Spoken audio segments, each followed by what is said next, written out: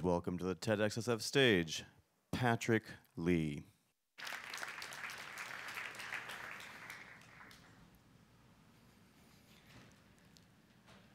I used to think global health was about helping poor people in places like Liberia. Then I learned about healthcare in the US, the way it leaves the poor behind, costs way too much, and doesn't keep us healthy. I realized there's plenty of global health right here at home. Tomorrow's US global health leaders will face two sets of challenges: what the US can do to advance the health of the world's 7 billion people, and what the US can learn from places like Liberia. Let me tell you about two patients who taught me the value of using global lessons to rethink healthcare right here at home.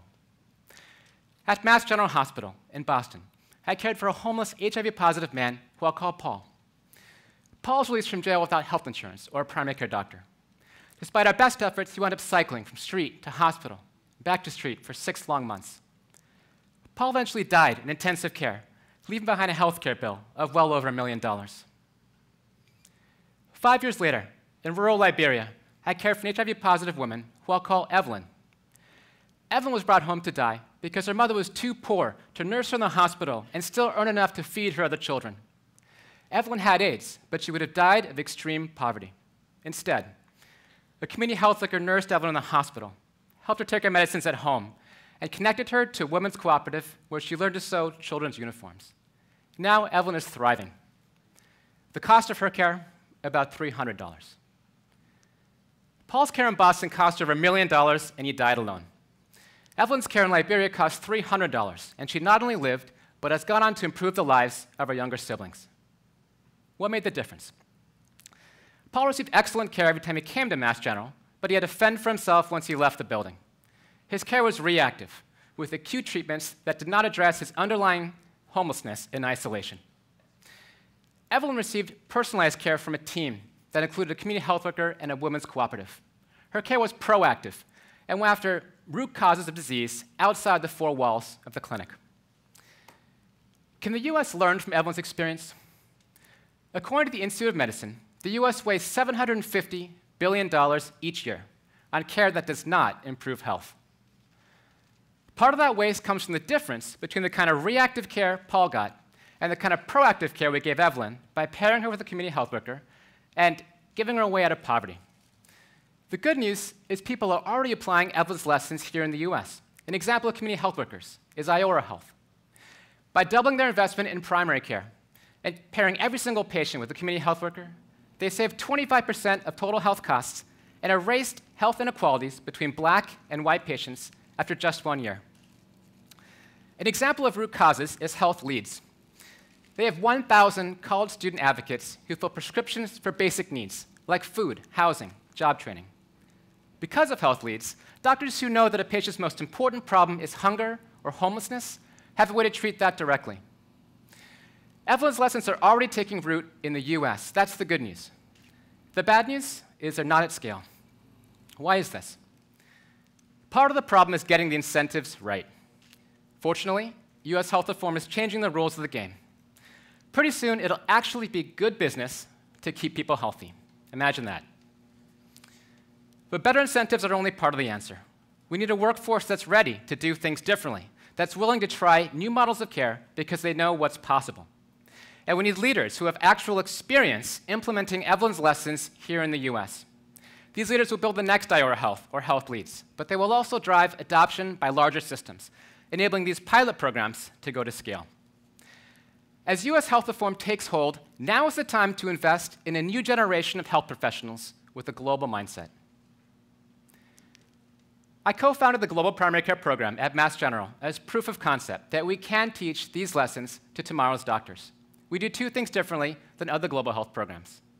First, we put primary care front and center. Long-term relationships really matter.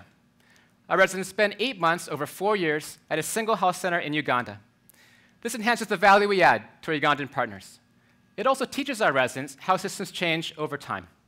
Second, we put the focus of global experiences on learning how to improve healthcare right here at home.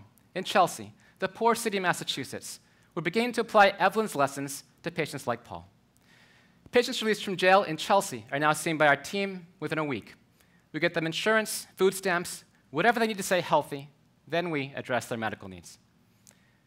Do tomorrow's doctors actually want this training? They do.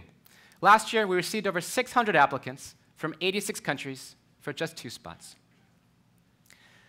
I got to interview 40 of these amazing individuals, and what I heard from them has me fired up about the future. They talked about global health abroad and global health at home in the same breath with equal passion and conviction.